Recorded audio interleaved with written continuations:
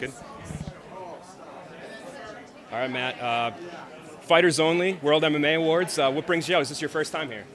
This isn't my first time. You know, I used to fight in the UFC, and I mean, it's been a while. And the last time I was here about 10 years ago when I was still employed with the UFC.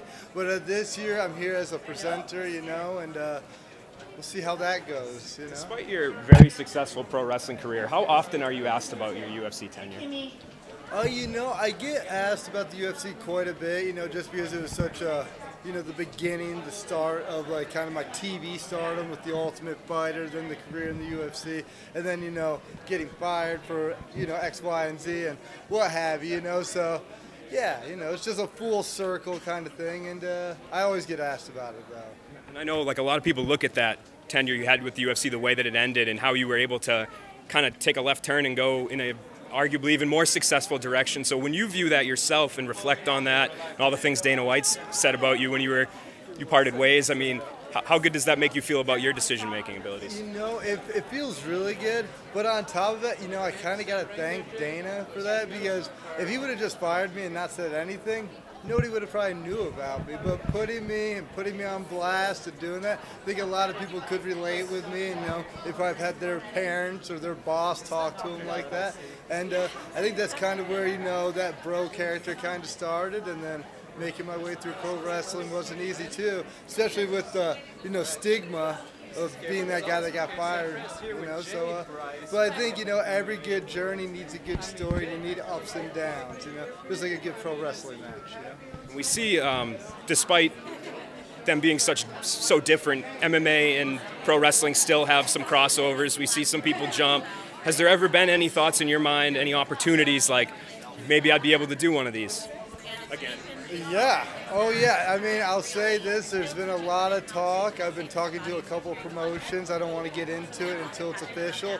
But I think 2024 is a very big possibility that I get back in the ring or cage and fight again pretty soon. So, I guess kind of what's the motivation there? Is it just, you know, good business opportunities? Do you feel like there's still a story in Matt Riddle and MMA that hasn't had its final chapter written? Yeah, you know, I feel like, and maybe this is a bad theory or a bad idea, I feel like you got to get, like, beat up to leave, you know? And I feel like I left the UFC on a 4-fight win streak, then won another fight in Titan FC, and, you know, kind of just left and went to pro wrestling. Did good, still doing it. Pro wrestling's awesome, but still want to, you know, still want to get beat up. You know, I want to have my exit. You know, but we'll see. You know, maybe somebody beats me up. Maybe I keep winning. Who knows? You know. And how much? Obviously, what you do is you got to be tremendously athletic, and I'm sure you're training every day. But how much MMA training have you done since you left, if any? I train probably a couple times a week. Not so much. I'm not getting into those firefights, hard sparring, like going for knockouts or anything. But at the same time, I do a lot of mitt work. I do jiu-jitsu at least a couple times a week. You know, just got my black belt this year. I mean, probably should have got it a while ago, but, you know, pro wrestling, it's hard to put that time into the jiu-jitsu gym, but I'm focusing a lot on that. So, you know, because I've had that itch, you know, so we'll see. Thanks. Thank you. People thought that they would never see the day that CM Punk would be back in WWE. Is there a time we could see you back with the UFC? I mean, I say never if the opportunity's right. I don't really hold a grudge, you know, and I talk a lot of shit. Sorry, but like, talk a lot of trash, but that's about it, you know. So if there's business to be had, I'll get business done. What is it about the fences being able to be mended in these businesses? Well, for me, I mean, there's no fence that really needs mending. You know, he had his decision, I had mine. You know, he went his way, I went my way, and I had great success, and so is he. So for me, there's no problem. You know, it's just a matter of if you'd want me to work for him or if he'd want to pay me again. And he doesn't have to, you know. And if I could just ask you, how shocked were you that CM Punk mended fences with WWE in his back?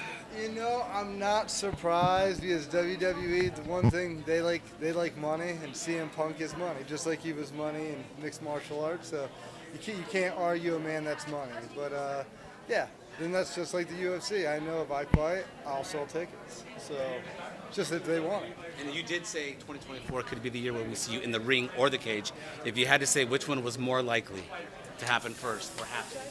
More likely, probably a ring. I would like to get back in the cage, though, but we'll see what happens. Interesting. You know? Very interesting. And I'll be at that Jake Paul fight now, so we'll see what happens. Okay.